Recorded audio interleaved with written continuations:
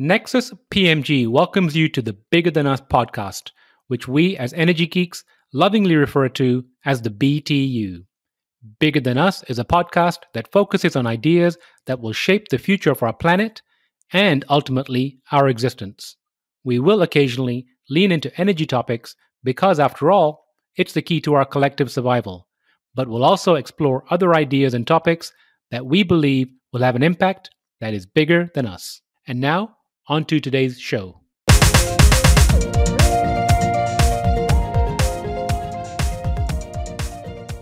Hello and welcome to the Bigger Than Us podcast. I'm your host, Raj Daniels, and today I'd like to welcome Zecca Lehn to the show. Zecca Lehn is the general partner of Responsibly Ventures, based in California, backing U.S. pre-seed startups in both social and sustainable tech, using multiple UN Sustainable Development Goals, also known as SDGs, as a guidepost per investment.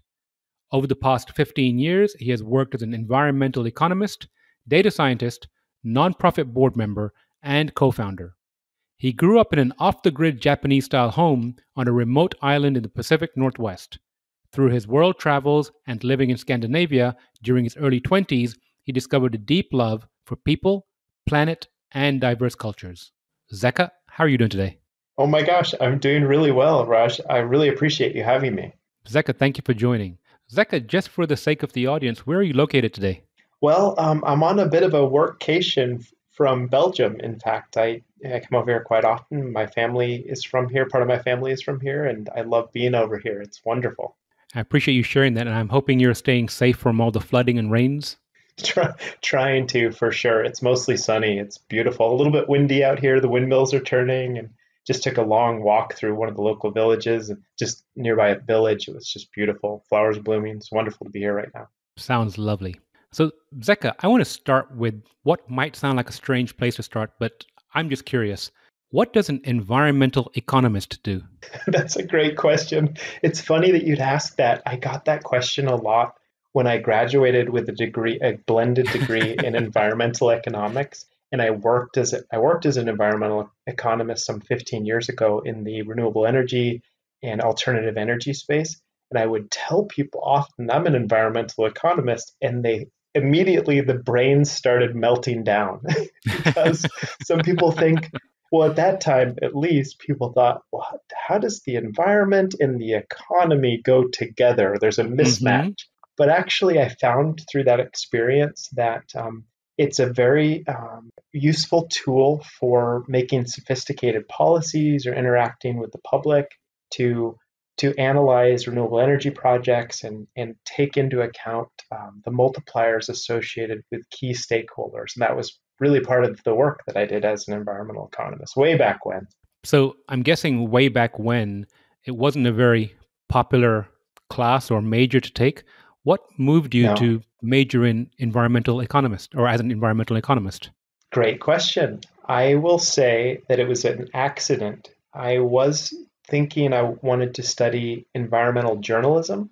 I had a passion for investing and sustainability, but I didn't quite add it up that getting more toward to business and finance and economics was the sensible approach. I thought in the long term, I want to put my money toward sustainability and things like this, but I want to do my work as a writer and an environmental journalist. And in fact, this is pretty funny. I had to take microeconomics as a requirement in this program to get into the environmental journalism school, which was at the state school at Western Washington University up in the state of Washington. They had the environmental school of Huxley, which has a pretty rich history as a very robust environmental science and environmental studies college at this state school. And to do so, I had to take this environmental microeconomics course.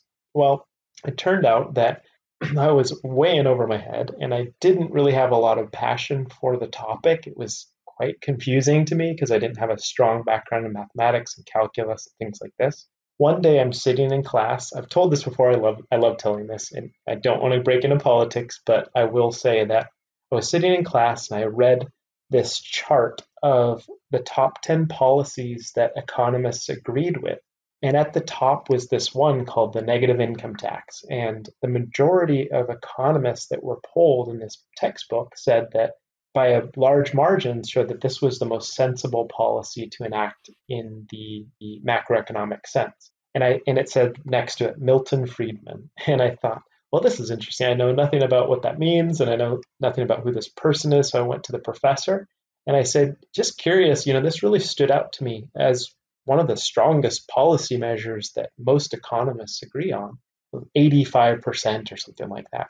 And he says, oh my gosh, you have to check out the work of Milton Friedman. And so I spent a couple months learning about this negative income tax, which is now known very broadly and somewhat related as the universal basic income.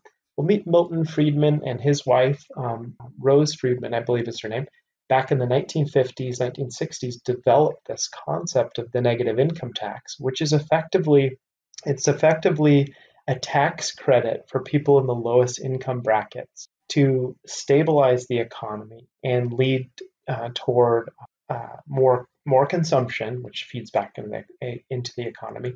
But it also creates a bit of a social safety net when replacing things like Social Security and other subsidy mechanisms in an ideal world. And so it led me into this pursuit of what is economics, and from there I decided to switch majors into environmental economics. And you get things like the study of negative externalities, inefficient markets, monopolies, energy economics, natural resource economics, and other types of fields that tie into policymaking and also analyses that consultants do in environmental economics in the work I was doing after college. So, in your reading, have you come across a book called Small is Beautiful? I have not. I'm going to read that. It's a phenomenal book. I'm working my way through it. It's called Small is Beautiful by E.F. Schumacher. And on the front cover, I have it on my desk right here, and it says, Economics as if People Mattered. Wonderful. Highly recommend the reading. But while we're on the topic, and I promise I'm going to get to investing, but I'm just very curious. I listened to you on another podcast that you did, and you used a term. Oh, you're welcome. Used a term anthropocentrism. Yes. Can you share what that is?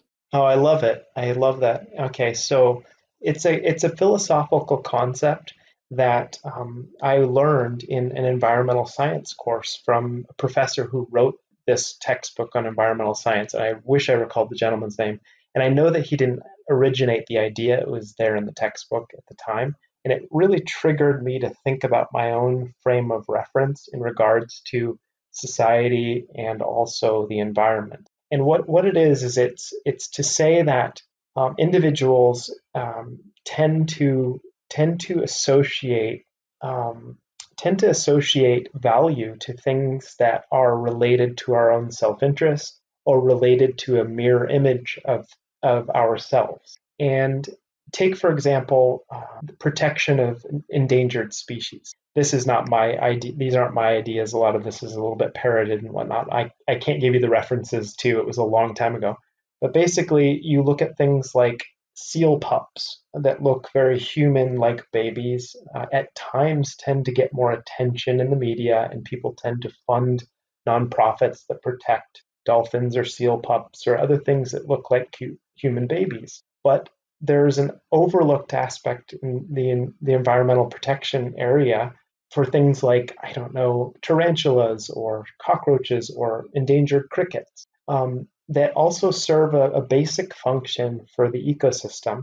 And when you switch your mindset more toward an ecological framework or a biological centric framework, you step outside of this realm of what is normally looked at as anthropocentrism, and you go into these other spheres that are biocentrism. So we show, okay, look, we understand the ecosystem service aspect of, let's say, protecting the sage grouse when we look at, for example, windmill developments, wanting to protect the habitat of that. And then from one step further, you look in terms of larger picture things like, for example, ice ages or ecological risk that is in the form of mitigation projects that are over a longer period of time. and that would be more ecocentrism. So you have these different spheres. I've borrowed on that idea myself to look at impact spheres, and in large part it pays homage to that, looking at communities, individuals, groups, then systems and other things like that. I put a lot of that out on Twitter just for fun. I like to put people into that framework sometimes. Well, actually, that was my next question. What are impact spheres, and can you expand on that? Yeah, it's effectively the same thing, but it's a little bit more highlighting the social impact aspect. So when we look at let's say the Sustainable Development Goals, the SDGs, of which I'm a big fan, the integrated aspect of sustainability has these 17 SDG factors, and each of them have a bunch of sub goals. And take, for example, poverty alleviation, or water quality, or land use, etc., or health. All of these things are integrated. And when I look at impact myself as an investor, as a former trained environmental economist, I look at the overlaps, these so-called nexus opportunities, and impact spheres as a way to capture that in a very simplistic form that also encompasses the social impact aspect. It reminds me of that, I think, Muir about everything being interconnected.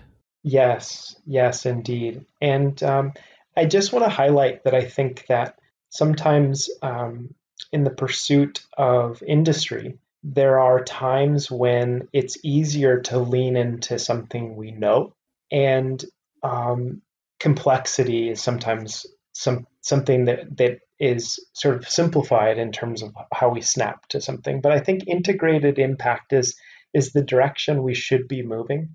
Some people feel that it gets muted and it's better to focus on core aspects, let's say on climate change, for example, or on water quality, or on diversity. These aspects are hugely important, but I think you can have everything together. That's at least my hope, and that's the aim of my career.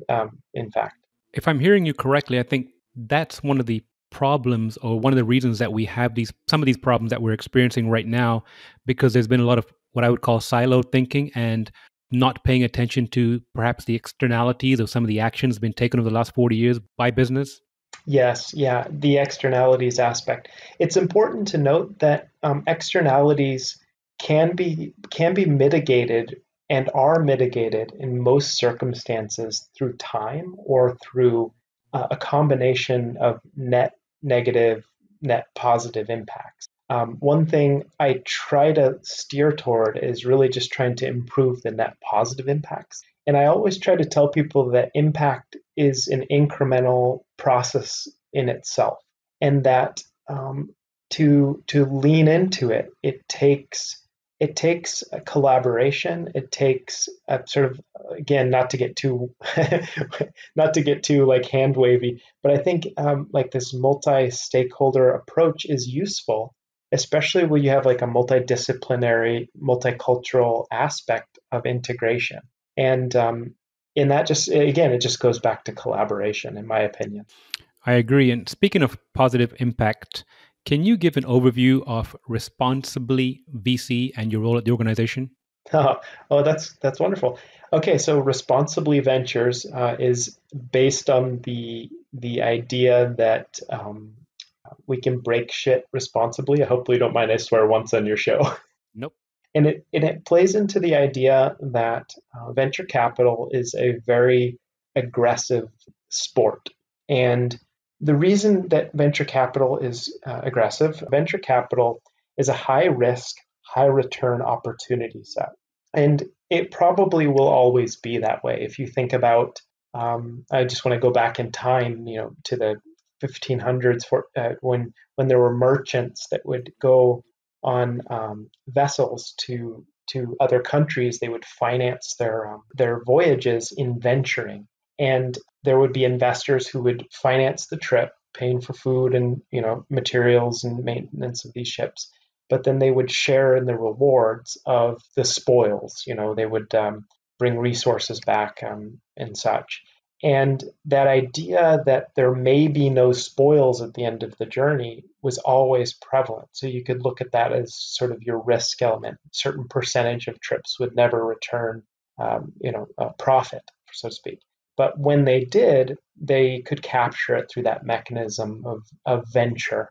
Later, angel investing is similar idea so the origins of angel investing is based, to my understanding, based on Broadway musicals and plays. I can't remember the time, but let's say 100 plus years, 150 years ago. And individuals would be sort of sponsors to the talent and to these plays, and similarly would be venturing like this. We've seen that same form of capitalism through, I don't know, a few hundred years at least. There's a really good book, actually, highly recommend, called Americana. It's kind of on the history of capitalism. It's an excellent read. It takes forever to read. It's very intense, but very good. I'm also reading another really good book right now called Debt, which goes into the psychology and the origins of money and credit and printing. And it's a fantastic read as well. So I want to point you to that. But anyway, long story short, Responsibly Ventures is a pre-seed VC impact fund focused on sustainability and social good. So we have this integrated aspect of what we do each deal. We want to see this sort of nexus opportunity set that can sometimes be complicated on the surface, but I think drives a tremendous amount of value in the long run. And what kinds of companies or technologies have you invested in? Oh, that's a really great question. I actually have an answer to this one. We just backed our first startup, and I'm so proud of the team and what they're building. It's Peep. Their name is Peep, and they're based out of the Midwest. I want to give a hat tip to Val and Zarin. They're just great founders, first-time founders. What they're doing is they are stimulating microeconomies to support small businesses in a way that helps connect them with people who live in the communities. And I think it's going to be a tremendous success. They just got into Techstars, and I think I'm so excited about them. So I wanted to give a hat tip to them. We're just raising our fund, just getting launched for that under the 506C designation in May, in fact. And so we're active raising this $10 million fund. I don't want to promote my pitching here, but I'm really excited about it. How are they stimulating microeconomies? Well, they're just getting started, and I can't give you a whole lot of details about it, but it's a way to connect people who want to support local businesses in a very unique way. I can put it as far as that, and I just get so excited about it. There are a lot of organizations that have done things like this in the nonprofit space, and you could say even companies like Yelp, to some degree, have done things like this. I would say what makes them unique is their passion for creating a social and community experience out of shared purpose in the businesses you should support locally. And I did quite a bit of research about why I think there's a pent-up demand for this. I put an article together, kind of why we invested in them. A couple things that Gen Z really cares about this issue. They really, truly want to support local businesses going out of the pandemic based on multiple polls.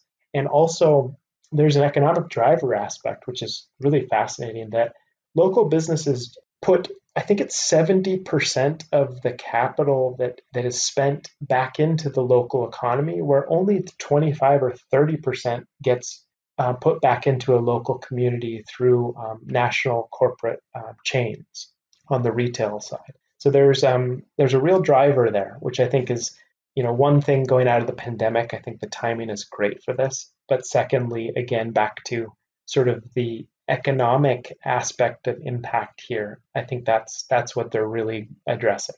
Now, I could be, underestimating the power of this company, Peep, but on its surface, just the way you explained it, it doesn't quite sound like a venture deal. Well, so I guess the question is, what is a venture deal?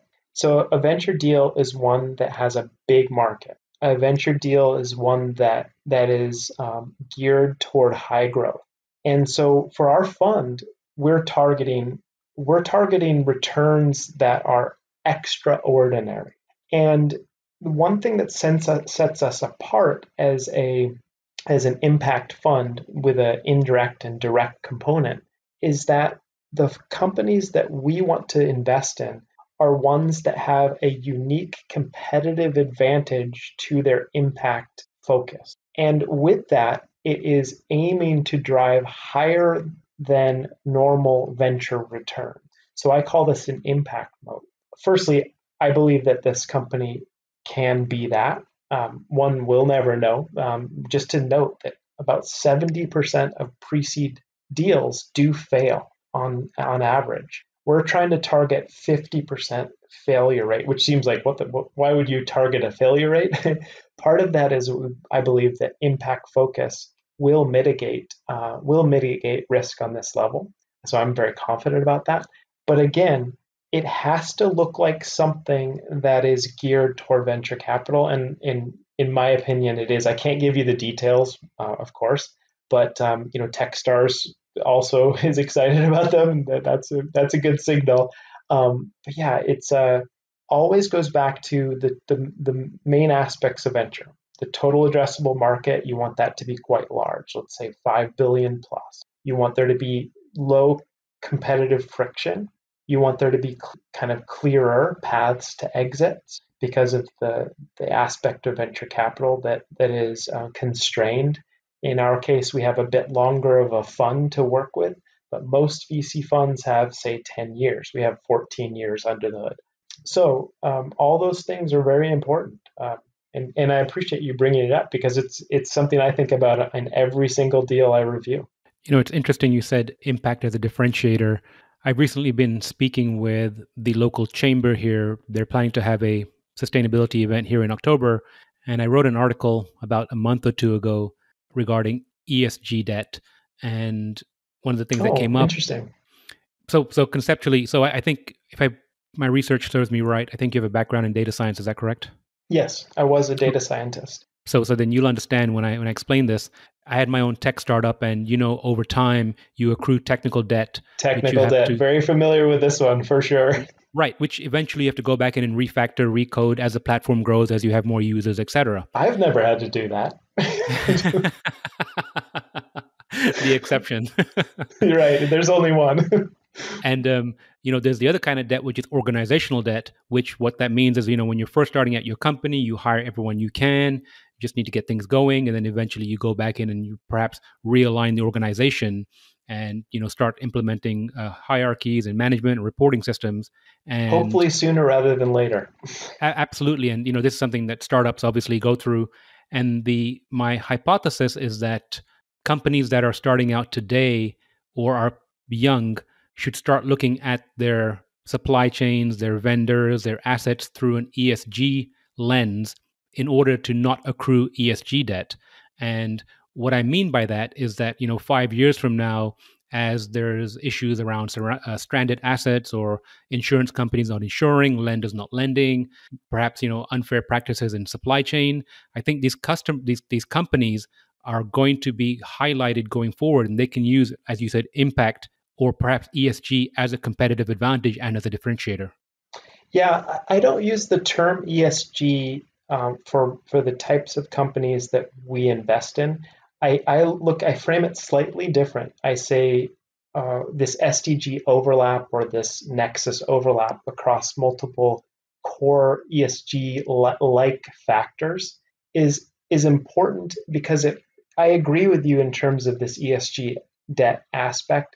I framed it similarly in saying that when early on you're looking at companies that have taken into consideration a more complex set of factors, diversity, training, equity, inclusion, social impact, key stakeholder engagement, or governance components that are critical to keeping the business honest and as impartial as possible.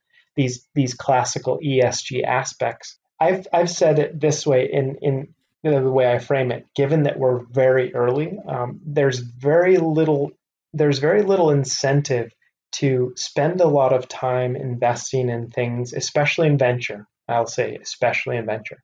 There's very little incentive early on to spend a tremendous amount of time overthinking and overdoing the process of stakeholder analyses and theories of change and reporting to B Corp status plus plus plus. In my opinion, it's very unimportant to focus on those things early on but rather to have a mindset that's geared toward an understanding of those complexities and then leveling up as you go, perhaps, if it's strategic on a competitive basis, but also on a revenue growth basis that venture requires. So if, for example, we'll take just the example, I use this example quite frequently because I think it speaks well to this issue. You take a benefit corporation status, could be strategic in some situations, especially for companies that are less sensitive about the venture capital constraints. However, there are takeaways from that process that help companies to sort of stay honest, so to speak, to reduce this ESG potential risk. But if it steers away from the competitive aspect and the scale aspect and ultimately the revenue aspect, which is needed to pass through the later rounds and get toward a high venture return possibility or probability, then I tend to tell founders, like, don't concern yourself with ESG risk or everything else. Rather, yes, you're already serving these aspects of multi-impact and you have that mindset. You just really want to steer toward, product market fit, traction, things like that. That's kind of the general feedback I give, which isn't necessarily to be taken as, strong advice. It's mostly loose advice. But yes, I totally appreciate what you're saying in terms of when they do get to scale. You don't want this company that just wants to tack on everything good after they've been doing everything poorly. And that's exactly the business I'm in, I have to say. And I think it's wonderful you brought that to the light. Thank you so much. So, what's your why? What drove you to turn to becoming an impact investor and then ultimately opening your own fund? Oh, that's a good question. I think my why primarily is driven around my experience in living in foreign countries, in traveling extensively, in growing up in a very ecologically sensitive place.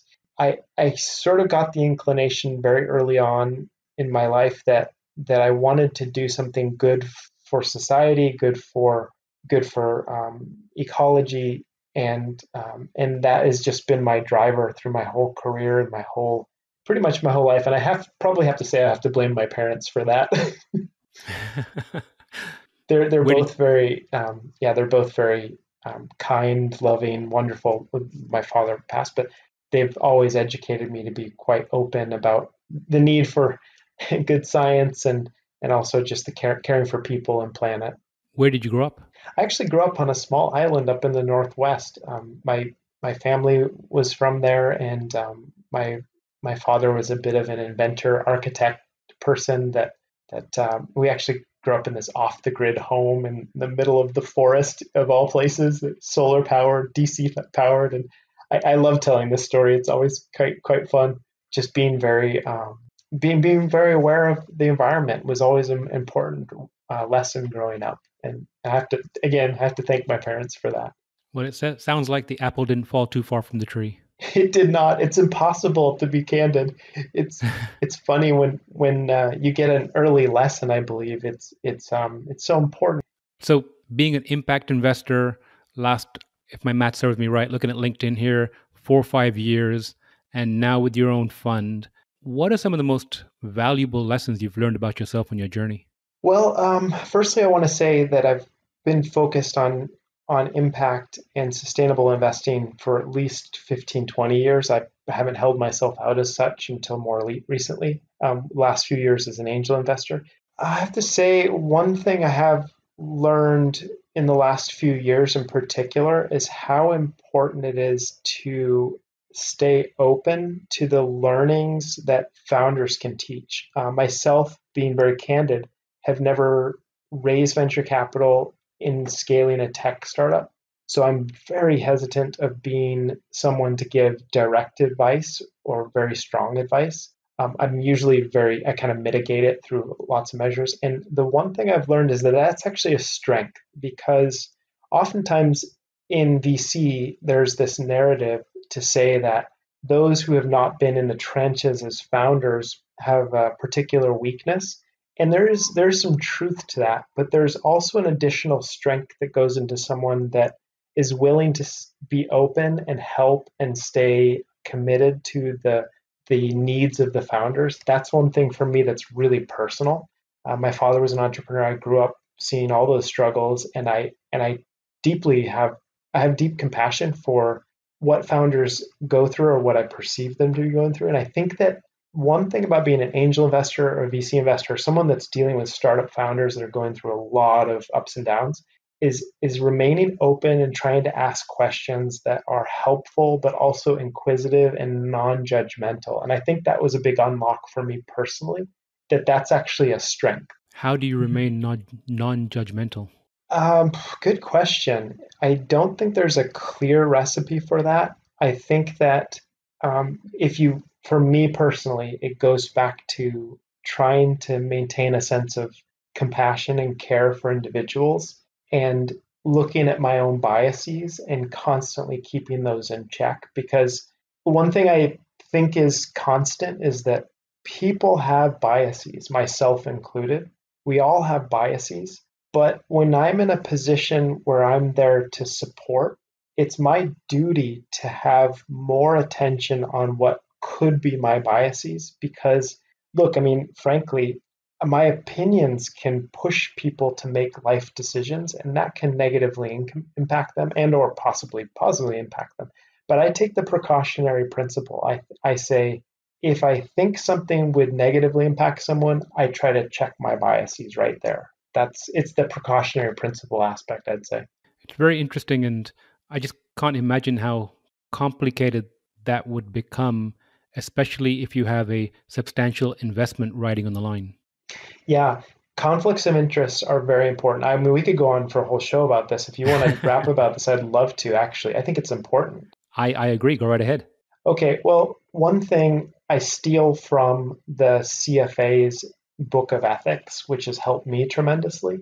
In that curriculum around this chartered financial analyst program, it's exceptional.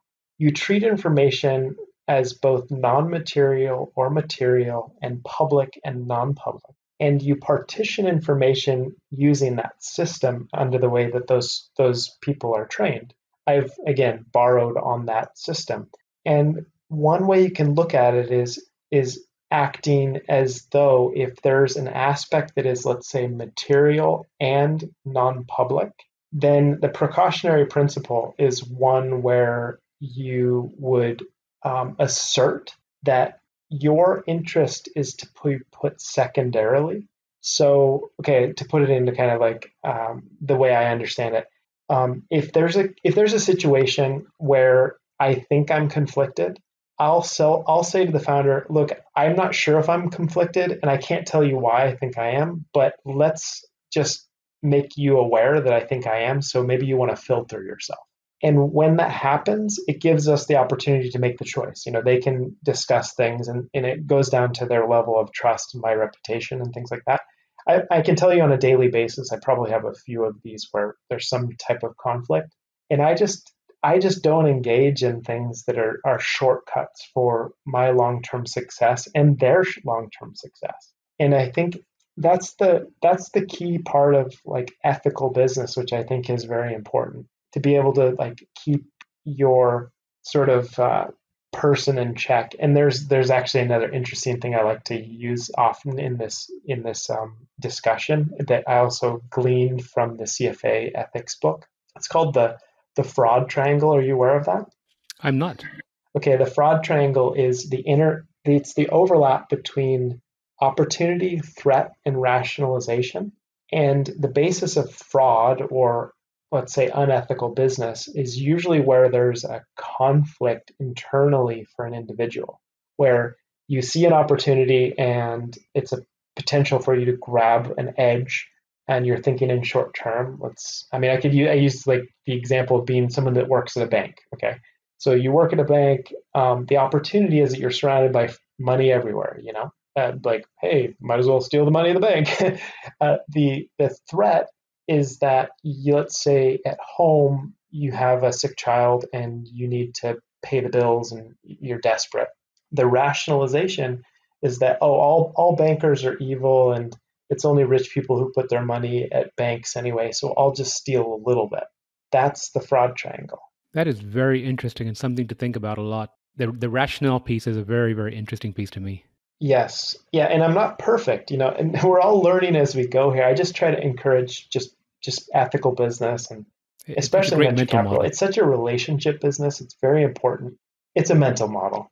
Yep, absolutely. So let's move into the future. Let's move, a decade ahead. It's 2030. Where would you like to see? What's your vision for Responsibly VC? Well, I'll be very clear. I open this one. I'm quite open about.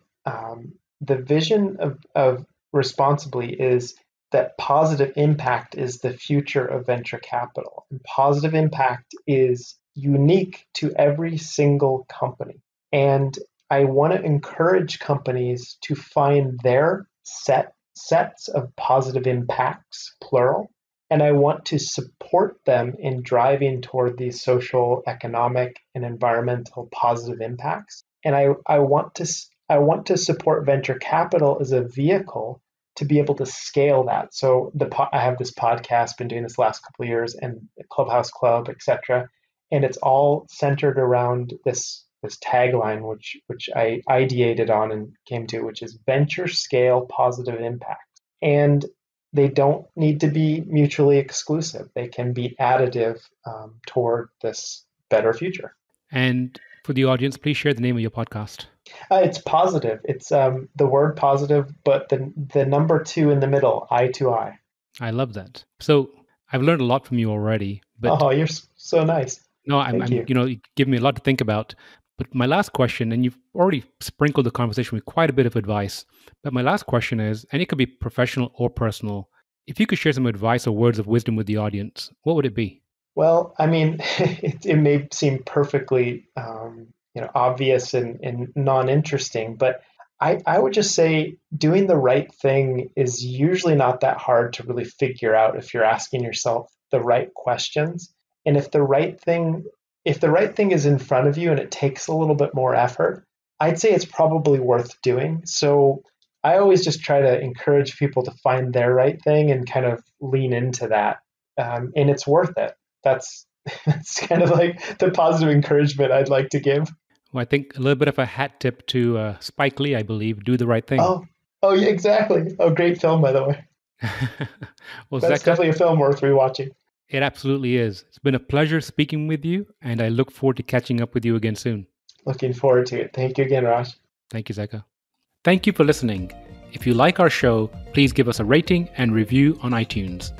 And you can show your support by sharing our show with a friend or reach out to us on social media, where you'll find us under our Nexus PMG handle. If there's a subject or topic you'd like to hear about, send me an email, btu@nexuspmg.com, or contact me via our website, nexuspmg.com. And while you're there, you can sign up for our monthly newsletter, where we share what we're reading and thinking about in the clean tech, green tech sectors.